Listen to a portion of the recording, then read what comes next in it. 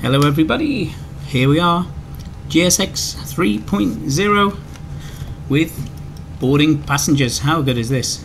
Well, mixed opinions online already. Yeah, they look like people to me. That's good enough. People expect a lot, but anyway, there we go. We've got some nice models, some new people. This dude on the left looks a bit scary here. I wouldn't argue with him. He can have whatever he wants out of the galley.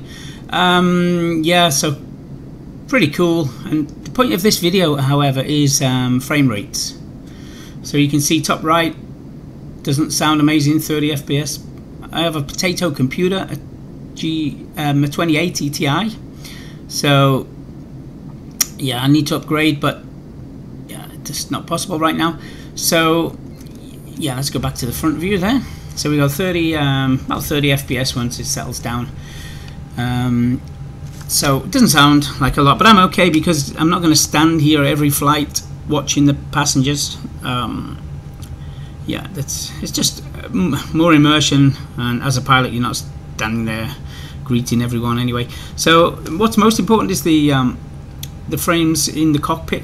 Just a little point here, when the passengers, before they boarded, I was getting like 42 frames in this view. So yeah, 10 drop sounds like a lot, but on my computer that's still smooth enough. You saw when I was panning through the cockpit, through the cabin was fine. So here we go. This is the cockpit view with the passengers. The door is still open, so the passengers are still visible.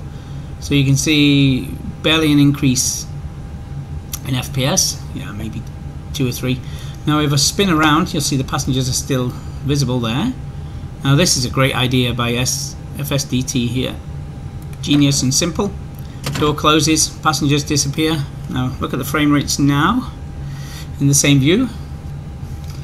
Up to 42, 43, 41. That's great for me in the Phoenix. That's fantastic. In Digital Design Liverpool here with Active Sky running, and on my computer 43 FPS. That's great.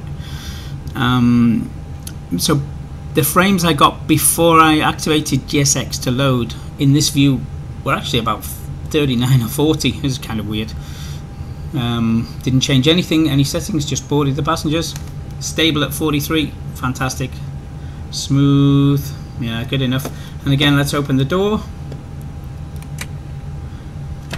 My computers are going to take a while to draw in, but yeah, you see the frames drop again. But again, what do you want this for? You know, it's just immersion when you're loading up the plane. I think it's fantastic. So there you go. For me, it's a winner. Thanks. I'm looking forward to where this goes with future updates and more aircraft added. I just do have a little concern about smaller planes like these guys here.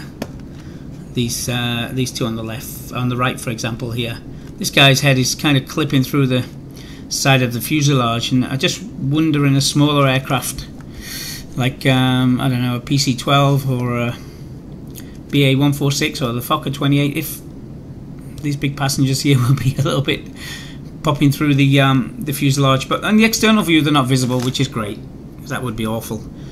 Okay, there you go, and enjoy.